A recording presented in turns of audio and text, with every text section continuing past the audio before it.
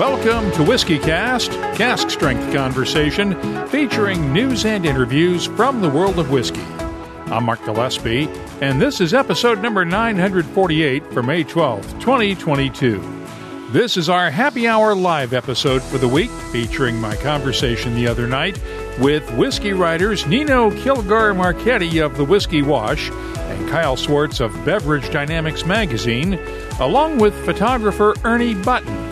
His new book, The Art of Whiskey, features some amazing close-up photos of whiskeys in the glass, and they resemble planets, constellations, and all sorts of life. It gives new meaning to whiskey's role as the water of life. Thanks as always to our presenting sponsors of Whiskey Cast, Redbreast and Dewar's, along with the segment sponsors each week on our flagship Whiskey Cast podcast, Scarabus, Writer's Tears, Mortlock, Catoctin Creek, the Dalmore, and Sagamore Spirit. Gentlemen, how are you all doing today? Doing great. Doing well. Thanks. And Greg Serafian is already saying this should be great because he's a painter and whiskey lover. And Greg's messaging in from Paris. Chris Ratcliffe, good evening, everyone. Matt and Crump the Cask Cole, howdy, and everybody. I have some Aberlour Abuna in my glass. And Nino, what do you have? I am drinking, it came out a couple years ago. It's a Heaven Hill 27-year-old bourbon. It was from some of the last existing stock they had from before that fire all those years ago. So kind of was looking over what was left from some review samples, and I was like, hey, this looks like a good one to enjoy as we're going through this podcast together. So, Kyle, what do you have? Well, it's not quite 27 years old, but I have a Maker's Mark pick that I helped pick for the Facebook group that I run in Connecticut. Connecticut Bourbon and Whiskey Enthusiasts were the primary Facebook group for Connecticut fans in Connecticut and kind of throughout New England as well. And we just released a Maker's Mark pick and pretty well received so far. It tastes like peanut butter. And Ernie, I know you're drinking water because you're out in Arizona and you can never drink enough water in Arizona. Yep, got to stay hydrated. Let's talk about this book and your career in photography with whiskey specifically. These are amazing images. How did you come up with this technique so many years ago? Well, the project started, quite accidentally. My wife and I have been fans of Scotch whiskey for a number of decades, and we were enjoying a dram one night, and the glasses were left out. And when I went to collect the glasses to put them in the dishwasher, I noticed this fine pattern, this charcoal-like pattern in the bottom of the glass. And when I held it up to the light, I noticed these really fine lines in the bottom of the glass.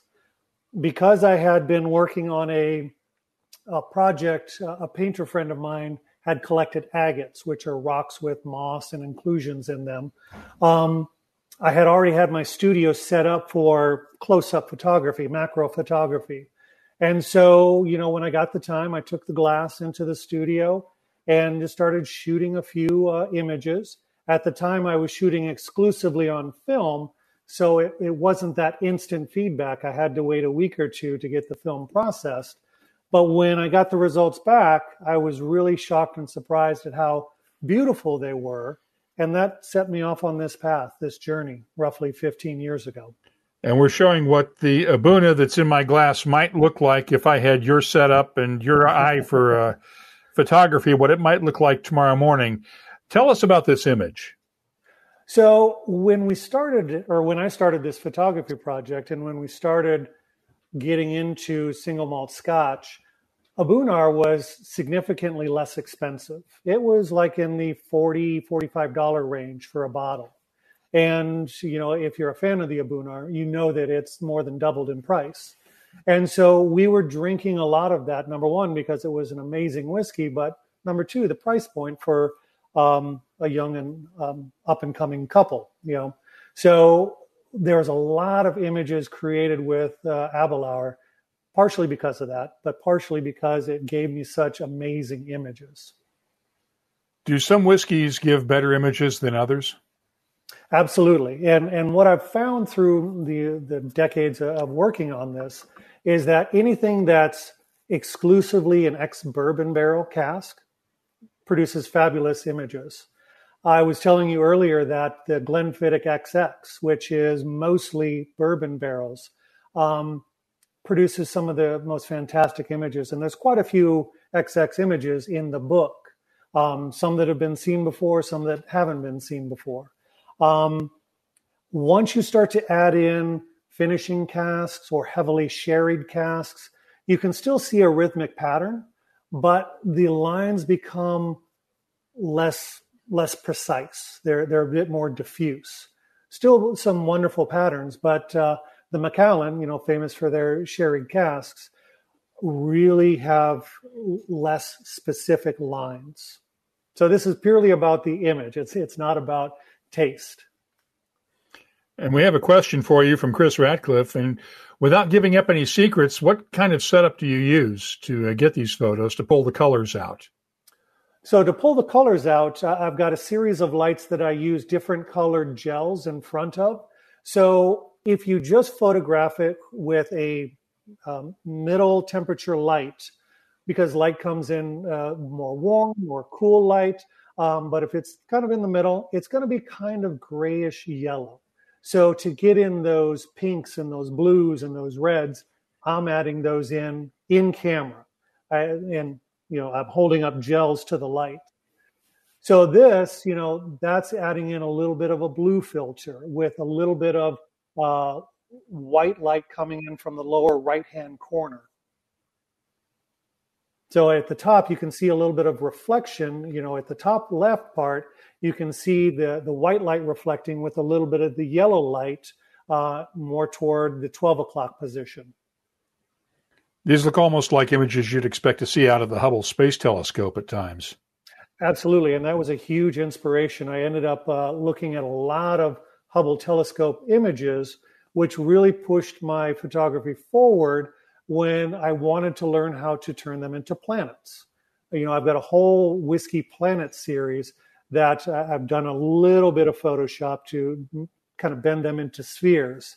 But by and large, these aren't really Photoshop. Photoshop is kind of the generic term for using some type of photo application on your computer.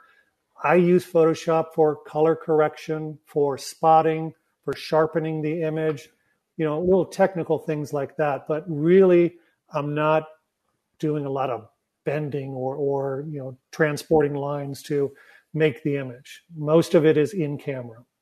And not doing distortion filters or anything like that to create the lines. No. The lines that you're seeing are the lines that the whiskey is giving me. We'll come back to you in just a minute, Ernie. Kyle, Absolutely. What have you been working on these days? So we, the company I work for, we do trade magazines, including one that covers the distribution tier of the industry. I just interviewed the executive team over at Breakthrough to talk about some of their expansions recently. They recently launched a large e-commerce business-to-business platform called Breakthrough Now. They doubled down on fine wine recently. They feel like the wine industry is moving more towards premiumization when it comes to millennial and Gen Z drinkers. They see them trading up in wine. So we talked a lot about that. I also, Beverage Dynamics, the primary magazine that I'm an editor of, we covered the retail alcohol industry. And so I recently interviewed Gary and his son, Mike Fish, over at Gary's Fine Wine and Spirits, or Fine Wine and Marketplace. Apologies if I got that wrong. Gary is one of the first real innovators when it comes to bringing fine European wines into the East Coast in America, and has been one of the leading retailers on the East Coast or out of New Jersey for many, many decades. And so it was a pleasure to talk with Gary and Mike. In fact, my magazine is naming them Retailer of the Year, and that's why we interviewed them. So they're going to be the cover shoot and cover feature for our next issue. Nino, what have you guys at the Wash been working on? We're continuing to just do reviews. It's a constant stream of bottles coming in to just write about. Mark, you and I have had the chance to watch this industry just grow in leaps and bounds over the years. And it's just so much stuff out there right now, just trying to keep a handle on what's good and what's not, and talking about it and sharing it with our readers has been quite the journey.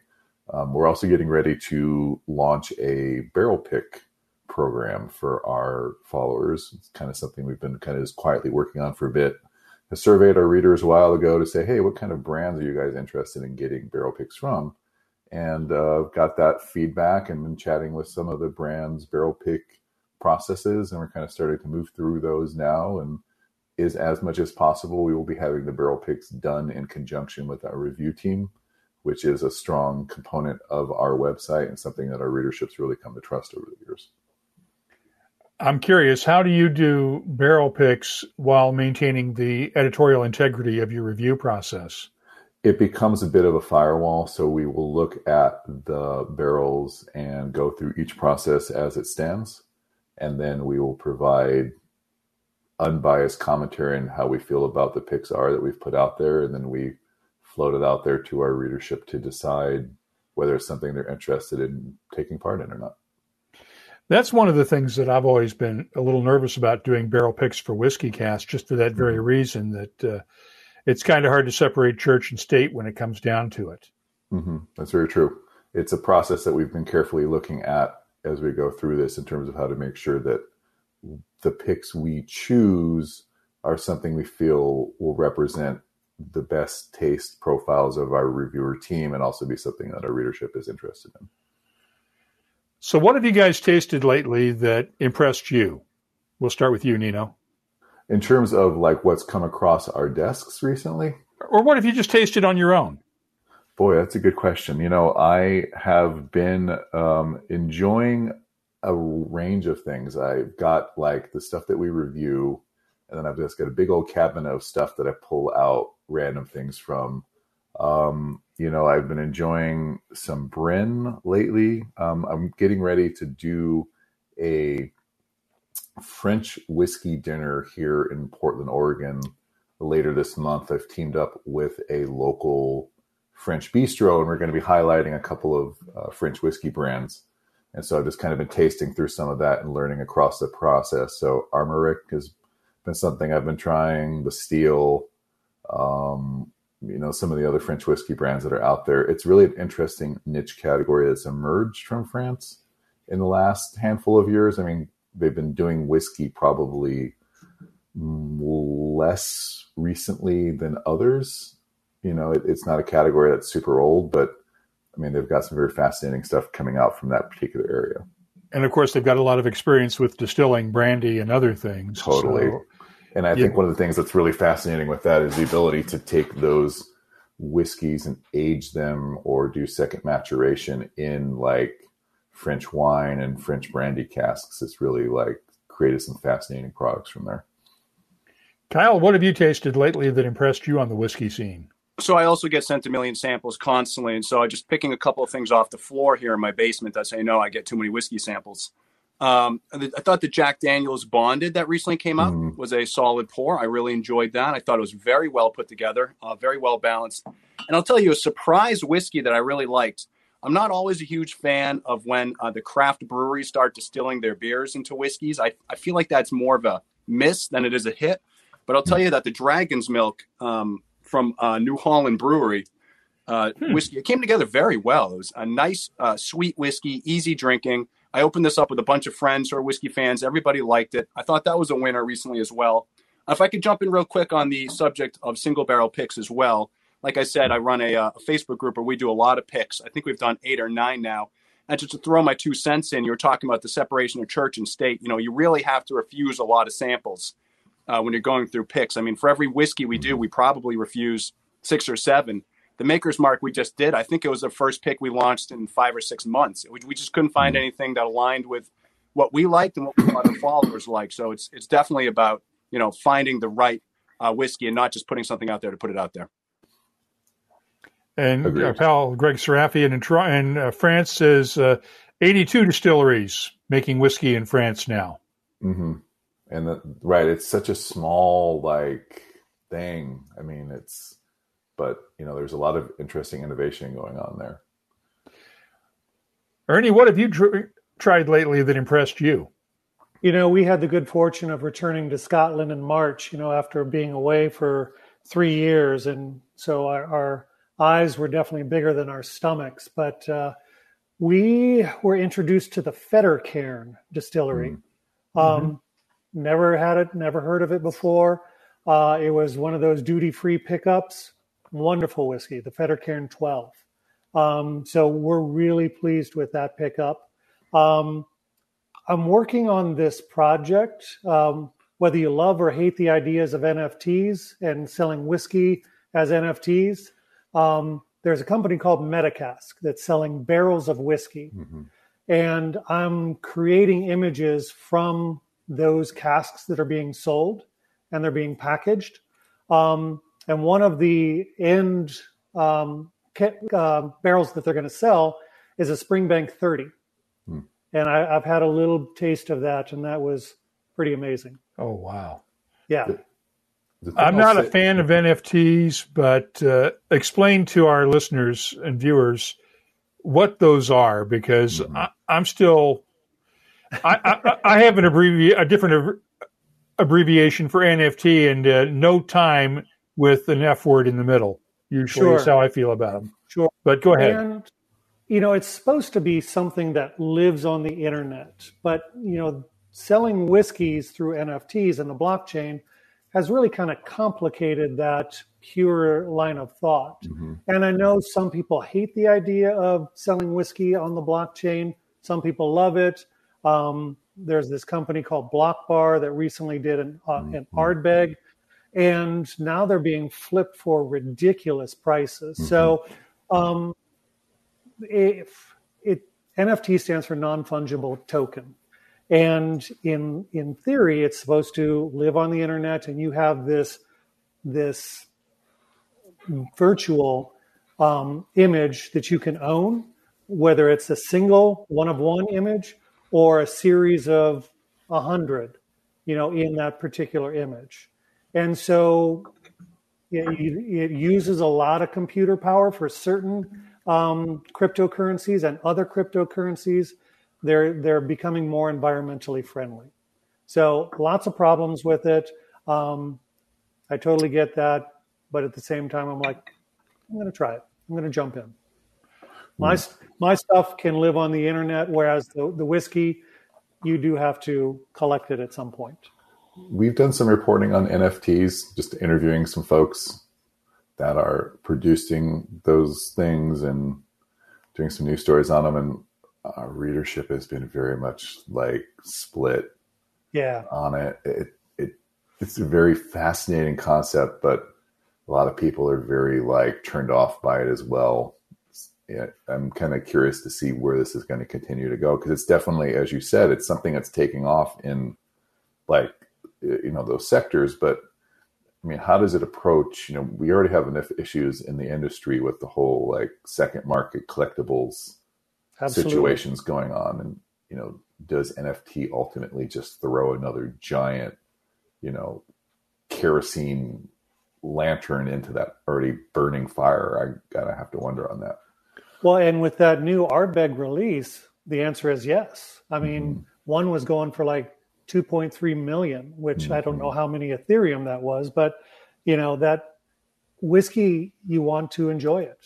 Mm-hmm. You want to celebrate it with friends, and I don't want it to sit on a shelf. Mm-hmm. And that's what that's going to do. Or worse, have a Beanie Baby that represents this bottle that's in a safe at Ardbeg somewhere. Exactly. Mm-hmm. I mean, I can't. You may never. Go ahead. I was going to say, I can't speak for what the value of NFTs will be long term. But I mean, in my opinion, it just seems like it's digital artwork. And, people buy real life artwork. Why wouldn't they buy digital artwork? It makes sense to me. Yeah. And for the person consuming the artwork, it's absolutely their prerogative. If they can get it virtually, that's cool.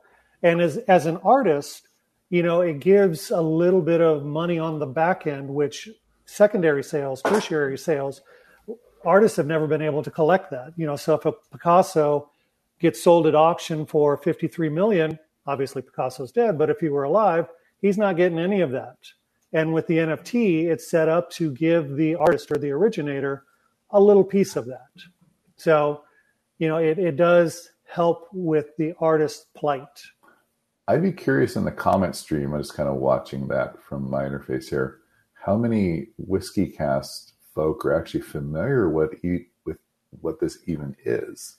I mean, like I said, we do a lot of reporting on it, and we've all probably interviewed one or more people on it at some point, but it's so on like the far edge of what the whiskey space is about.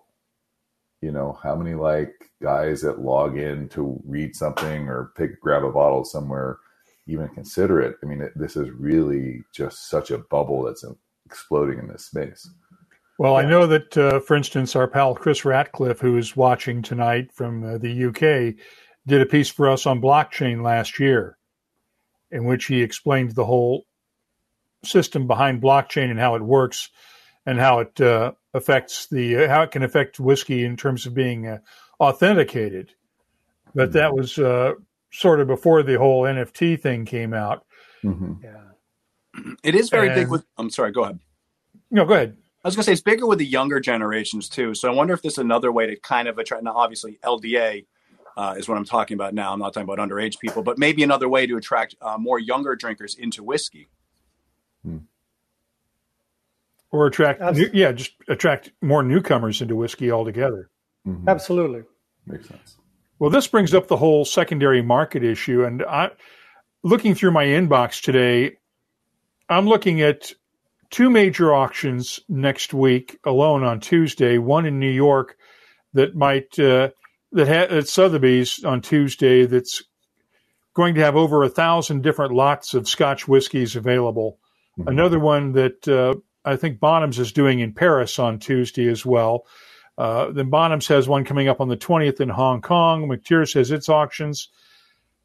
And these things just keep bringing in more and more money. They're talking this auction at Sotheby's might bring in close to $2 million alone just for whiskeys in one day. Have we gone nuts in this world or what? Wasn't there another one that I feel like I saw a news release on it the other day. Isn't there like one that's another American whiskey auction as well, where they've got like one of the really super rare Van Winkle alternatives that is supposed to price for like, I couldn't even begin to fathom. I mean, it's like, I love the idea of, you have something, you have the ability to do what you want to with it and sell it and what have you. But that being said, the price points that some of these secondary market bottles command these days is just like in the stratosphere. But is bourbon really that expensive compared to Scotch in the secondary market? I mean, I feel like bourbon might actually have some catching up to do in value. And I'm not trying to say that I support the sky high values, but when you look at how much Scotch goes for in the secondary market versus what bourbon goes for in the secondary market, and then you compare the quality of the two, we're talking about same quality, but Scotch still goes for a higher price point, I think, than bourbon. I honestly think you're going to see bourbon prices continue to rise in the secondary market. I think it depends on where your marketplace is. I have observed through watching like secondary market auctions go on, like there's a real hot demand for anything older American whiskey in American markets. Like, because obviously the bulk of the folks that are going to the American whiskey sites for auctions are looking for stuff that they're super familiar with, bourbon, whatever. Scotch is definitely, I think, in the American whiskey auction space, staked its share as well. But then you see a lot of the huge prices for the Scotch whiskey stuff appearing on the auction markets in the UK. But like, I mean, my observation's just been on some of the sites where they mix and match, that the American whiskey stuff is just like beating the Scotch whiskey in terms of like volume of bids and price per whatever. But no, that being said, I think like Scotch whiskey in terms of age and value is definitely way up there, and in some cases probably overpriced as well. I would agree with that. I also think it depends on the part of the country you're in.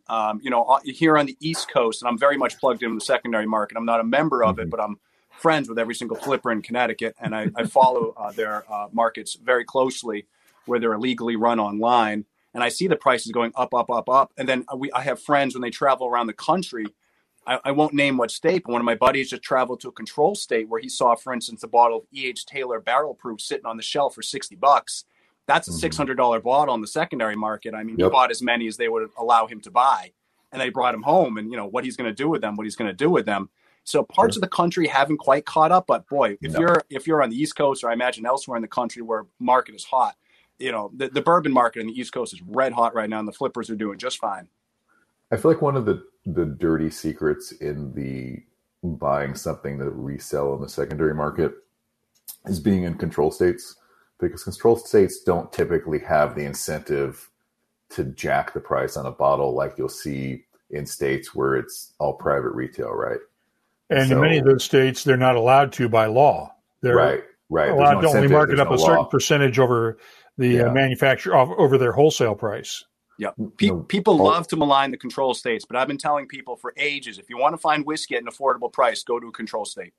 Now, all of that being said, a fair number of the states have caught on to some extent, so now they're doing these like auctions not auctions, but like raffles for the right to like buy a bottle or whatever.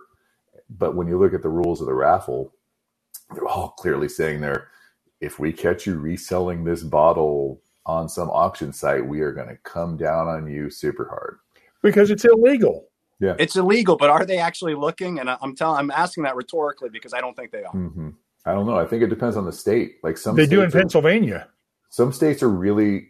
It's really interesting. Some of the control states are really dialed into understanding how to take what they have and promote it well and keep track of what's going on and what's coming into their states.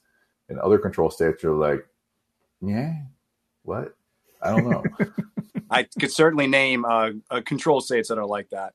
We do also have a niche publication in my industry, my company, Stateways Magazine, where there's a magazine for control states. And you're right, there is a vast difference for how the control states handle their allocated products and how they handle the secondary markets internally. Mm-hmm. Okay, Kyle. So who's doing it the right way that benefits the consumers?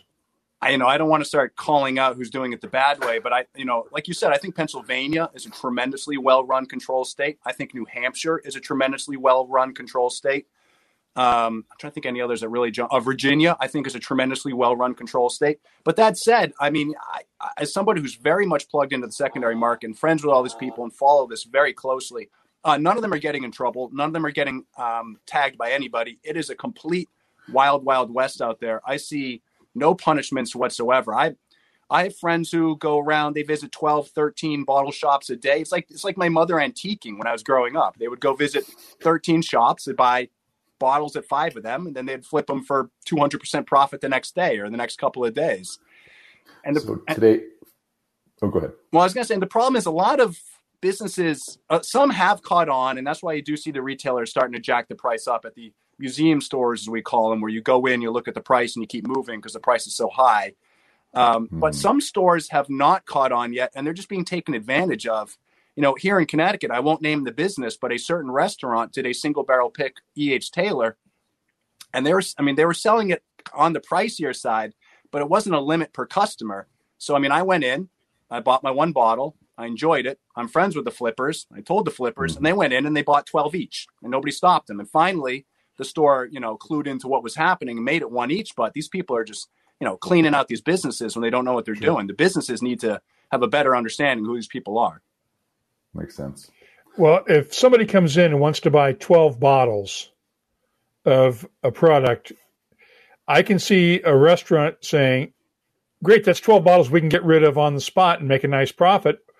And then they're not going to care whether they get flipped or not. But then those bottles also aren't going to get into the hands of their customers on a regular basis. That's exactly what happened. What the restaurant should have done is limit one per customer. And I also thought if you buy it, you also have to buy a gift card. I thought if you're going to buy it, you also have to buy a $50 gift card. I thought that was more fair, and that brings back more customers. Because you're right, they were just looking to get rid of bottles. That's exactly what it was. But then, to what end do those bottles help end up benefiting the business? You're right. There's definitely ways to do it where it's more fair to your customers and more beneficial to your business. Now, Tyrone Cote is in Toronto right now getting ready to board a flight to Ireland, and his comment, if you want a good look into how foolish whiskey pricing can be, I just walked into the duty-free shop and saw numerous $5,000 bottles that are younger than my favorite pair of socks. Global travel retail, that is a whole nother animal. Oh, yeah. It stuns me. Like we see the press releases like you do, Mark, on some of these things. And like, it stuns me, some of the stuff that's released just as a global market exclusive, and it's totally being designed, I feel like, as eye candy for the rich and famous passing through somewhere in Europe or the Middle East or Asia. And it's like, oh, look at that whatever brand for this price, and it's this and that. I'm just going to take a bottle and, I don't know, take it home on the plane with me, which seems really, I just dropped $15,000 on a bottle of this, and I'm going to throw it in my carry-on luggage. Okay. And hope that I don't have any problems at security on my next layover. Right. Yes. And Kyle, I could hear Lou Bryson's head exploding when you said Pennsylvania Liquor Control Board was doing well, because Lou's a longtime critic, and Crump is in Virginia, and as a Virginian, he hates the Virginia ABC. Tell him how good he has it compared to other control states. I know. The control state people, and Lou is somebody I'm friendly with as well. God bless Lou, one of the all-time great whiskey and beer writers that we've ever had. Yeah, famous critic of the control state there. No, but then come move to Connecticut and try buying any of those bottles, because you just won't see them. The bottles that you can buy on the control state shelves, the highly allocated products, the only way to get them in Connecticut is through the secondary market to pay 3 times their retail, or you have to be such good friends with the retailer that they'll sell you it out of the back room. A lot of the time, these bottles don't even make it to the retail shelf. Control state people, listen, I know control states aren't perfect, but I do think they have it better than private state people. Ernie, I want to bring you into this discussion from the consumer point of view, and you knew I was going to do this. Because you're a normal person just buying whiskey at retail. What's your take on all this when you go out shopping? It's been very frustrating as a person that drinks their bottles. When we started this whiskey journey, the luxury whiskey for us was like a Glenlivet 12, and as our incomes grew, and we got more settled, we could afford like a $100 bottle. When I started this whiskey journey, the Balvenie 30, which was kind of that bottle behind the case where you'd like kind of lust after it, it was $650, and now it's like $1,200, $1,300 just a decade later. So it's priced it out of the people that are loving the product. I understand that flipping can be easy, it can be lucrative money, but whiskey should be enjoyed. It should be enjoyed from who consumes it, with friends, instead of just being all about the money. So we have a question for you, Ernie, from Pete Head. Yeah.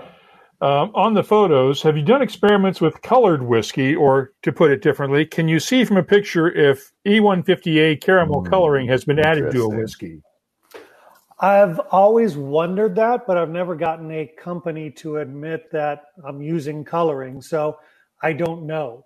I'm assuming that because it is an additive, it's going to give me something different to the pattern as well as the image. Is there a way you can maybe team up with a scientist somewhere and maybe find a way to do analysis that would determine that? Yes, there is. I've always been leery of doing a chemical analysis because for me, that kind of breaks the mystery of what's happening. But at the same time, I definitely want to know what's happening. So if, I'm not getting a pattern from this particular whiskey, but I am getting a pattern from this particular whiskey, why? And it will come down to chemical analysis. Interesting. I've been, during the pandemic, I've been experimenting with some rice-based whiskey. And because it's using a different grain, I'm getting these wonderful organic patterns instead of the rhythmic lines you're seeing in Scotch whiskey, which uses a barley. And this one that Mark is showing is an Ardbeg. And you're seeing that nice rhythmic pattern going over the top. And you don't get that with a rice-based whiskey. So leading back to your question, I need to do a chemical analysis to see what truly is the difference between the solution that is made out of barley compared with the solution that's made out of rice. Now, I switched over to the Ardbeg 10 because you had this photo as we showed, and there's a big difference between this one and the Aberlour Abuna that I started out with, obviously, both in the glass and in terms of the photography. Yeah. Tell us about this image. The Ardbeg? Yes. Oh, the Ardbeg. Yeah, peated whiskeys typically are a bit more difficult to work with because of that extra added element of the peat smoke. And so with this, this was kind of a surprise because, Ardbeg being peated, you're still seeing that rhythmic, consistent pattern being formed. Whereas other peated whiskeys, it's much more diffuse. The lines nice rhythmic lines you're seeing at the top, they would be more blurred. You'd see that repetition, but it wouldn't be as clear and distinct. That to me looks like Ardbeg. That looks like the soul of an Ardbeg whiskey to me. It's like Iowa whiskey has come alive and is then my job is enticing us done. into the screen. And Greg Serafian suggests, has a tip for you, Ernie. Look for German market bottles because they're required by law to mention if they have E150 coloring. If it says Mitfarbstoff or Farbstoff on the label, then it has caramel coloring in it. Okay. Ernie, That's a I'm good curious. tip. Is there a dream whiskey you would want to do this with? As far as someone that I'd want to partner with, or more like, you've done this photography with these different whiskeys, right? Yeah. Is there a dream whiskey out there, like something that's ancient or something that's super niche or something that's just whatever that you would just love to be able to aim your lens at? For the longest time, I wondered what something like a 40 or 50-year-old would produce. Seems sacrilegious to, dry even a drop of a 50-year-old, but it's like, I'm doing it for the science. Of course. And so in I think it was 2019, we were invited to a special Balvenie party where they drew a bottle of 51-year-old Scotch whiskey. And the person that me knew what I did. And so whatever was left over, I got to walk home with. Nice. And so, I was, of course, super excited, number one, to taste and have, but number two, to experiment with a few drops. And, that was a dream moving forward. Or that was a dream, up until that time. But as far as what I would want to work with now, I'm not quite sure, because I'm waiting for that next thing to kind of pull me and grab me. Like I said, rice whiskey is really intriguing to me right now. But I'm open. I'm constantly looking for something that potentially could produce something new. Glenfiddich has this wonderful cask in their warehouse that they were experimenting with some authentic Japanese oak that was grown in Japan. And I was able to walk home with a little sample of that. And that produced just some amazing patterns. So I've really been fortunate to experiment with things that I've dreamt about. So I got to find some new dreams. And as Greg points out, it is always for science. Always for science, of course. It's always for science, and then the leftovers are for whatever. Well, and the beauty part of this project is, when I started getting notoriety for this project, people thought I was wasting lots of whiskey to do this. And really, you drink the glass, and you tilt it upside down, let whatever drops left go into your mouth. There's still enough residue in the glass to be able to form these patterns. I've found the sweet spot, which is 2 to 4 drops, really, of whiskey. And that's all you need to produce what I'm producing. So it's a really, really tiny amount. The rest is for enjoyment. And the type of glassware you're using matters in this, right? Absolutely. If I had started out with the Glencairn glass, I would not have found this project. Because if you look at the design of the Glencairn, it's pulling everything to the bottom, exactly, to that one point. We started out with, the conventional tumbler or the rocks glass, with a flat bottom. And that's the only way that exactly what you're drinking. That's the only reason why I found this project, is because it was drawing on that flat bottom glass. as Mark's inbox starts to fill with stuff from Glencairn. No. Glencairn does make some flat bottom glasses, and I've experimented with those, and they've made some wonderful patterns, and they're great to drink out of. But the conventional, what we know to be as the Glencairn, doesn't work for this project because it has that reverse punt in the that collects everything down at the bottom, exactly. Which makes great for shooting through the side, but it distorts it. Plus, they've also usually got engraving on the bottom of some kind with the Glencairn logo. So could you do an experiment where you there's so many whiskey. Mark, I'm sure you could do a whole whiskey cast episode on just all the different types of glasses that have emerged from producers now, but could you maybe do like a photography experiment at some point with the different types of whiskey glasses that have come out from different producers? And just see absolutely. Yeah. To see what they do. The bottom of a whiskey glass is not always level. Mm-hmm. And so because of that, if it's slanted even at a little bit, it's all going to collect at that lowest point. So that's been a challenge for me, is to figure out how to, if it is not level, how to get it as level as possible. We have a question from Chris Ratcliffe. He wants to know if you've tried other spirits like rum or cognac. You mentioned in the book that you tried white spirits at the start, and that didn't work too well. Yeah. But what about rum and cognac? When I started this project 15 years ago, there really wasn't the plethora of aged spirits like there is now. I didn't even know there was a thing such as aged gin or yellow gin. And so when I started this project, I did my due diligence, and I tried tequila, and I tried rum, and I tried gin. The only thing that gave me close to that pattern was rum, because it is aged in a cask. Cognac doesn't work because of it's based out of the grape or the wine. And so it really needs to be some type of cereal, a barley, a rice, something like that. And so when I went back like over a decade later to look at more of the aged spirits, I was really surprised that a lot of them were producing interesting images. I even tried I think it's called Cristalano tequila. Mm-hmm. And that, I had to finesse that. I had to heat it up so it would dry a little bit more quickly, but that produced some really nice patterns.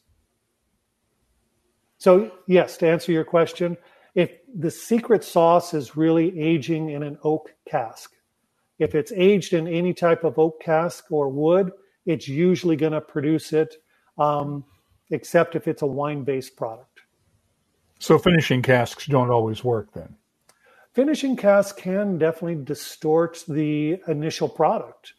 Cognac, I've been surprised, really doesn't impact the pattern that much.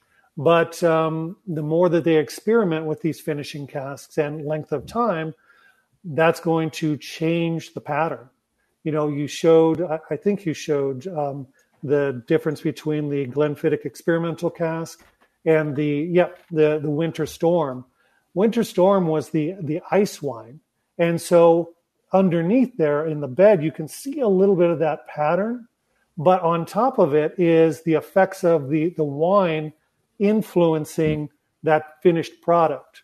Whereas the experimental cask, that was that Japanese oak whiskey that I was telling you about.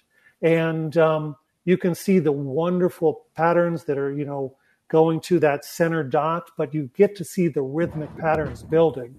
Whereas the Winter Storm, much more diffuse. And Chris Ratcliffe wants to know, how much of these patterns are residue or particulate that haven't been mechanically or chill filtered out of the whiskey? I'm assuming pretty much all of it, right?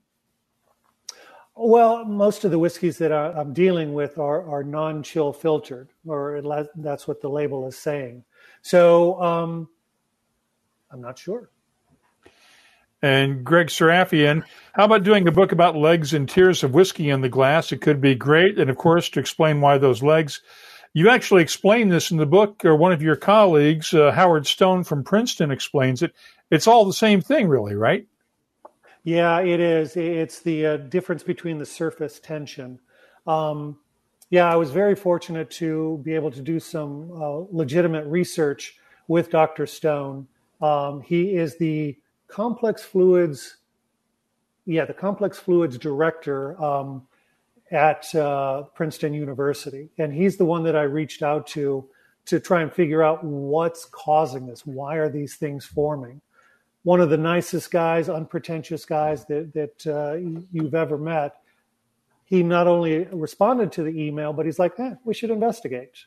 And this is a guy that's running a very important physics lab at Princeton, and he was willing to entertain my question and do some research, and we got a published research article in a proper physics journal. So, it's quite amazing, explaining that phenomenon. Very cool.